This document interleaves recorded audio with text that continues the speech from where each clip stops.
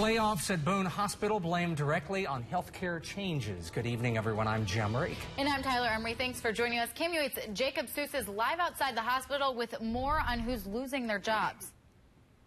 Good evening, guys. I'm outside Boone Hospital, where they have about 1,700 employees, and 50 of those were told today to go home, learning that they wouldn't have a job at the hospital any longer.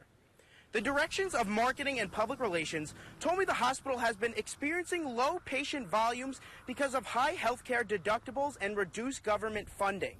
Ben Cornelius says Boone needed to make a change to remain financially strong. The hospital center will also close its inpatient pediatrics nursing unit. The hospital issued the following statement to KOMU.